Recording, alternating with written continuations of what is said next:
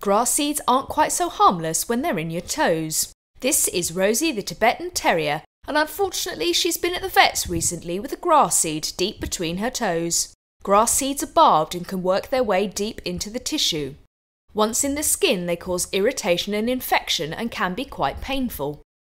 Dogs usually lick or chew at an affected foot, so if your dog is paying attention to one foot in particular, always check for seeds.